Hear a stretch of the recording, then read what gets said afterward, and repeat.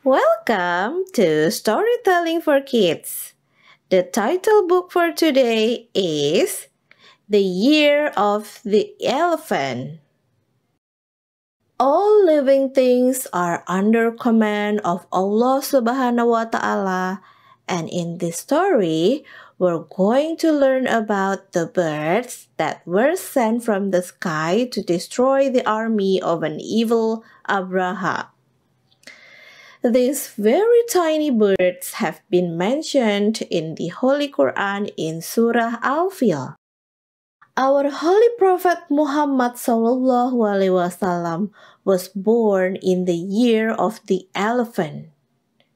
In that year, the tyrant king of Habasha and his big army of the elephants headed towards Masjid Al-Haram in Mecca to steal the Hajar al-Aswad and to destroy the Kaaba. This was Mecca at that time.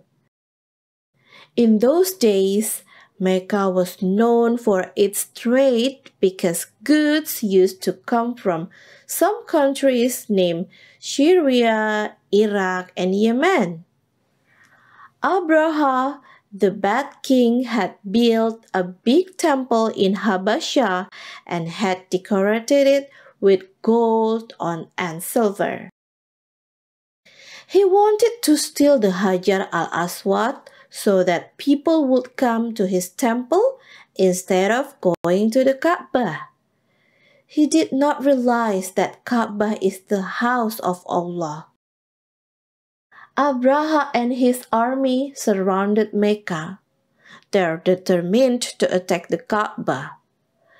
The people of Mecca did not have the strength to defend the house of Allah that was built by Prophet Ibrahim alayhi salam.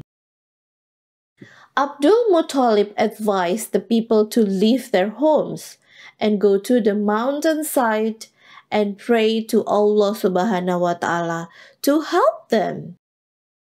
Abdul Muttalib, the grandfather of the Holy Prophet Muhammad SAW, went to meet Abraha because he wanted his camels back. Abraha expressed his surprise that Abdul Muttalib never asked anything about Kaaba. In response, he told him that the owner of the Kaaba would take care of his house. The Lord of the house will protect his house. Allah Subhanahu wa Ta'ala will protect Kaaba. Just before the final attack, the biggest elephant would not move any further, even though they tried very hard to push it. A large flock of birds, each carrying stones in their beaks, were sent down by Allah Subhanahu wa Ta'ala to destroy the army. The pebbles hit Abraha and his army. No one survived. A few men returned to Hanasha to inform the people of the death of Abraha and his army. Abdul Muttalib and the people of Mecca thanked to Allah. The birds of Ababil returned to the skies.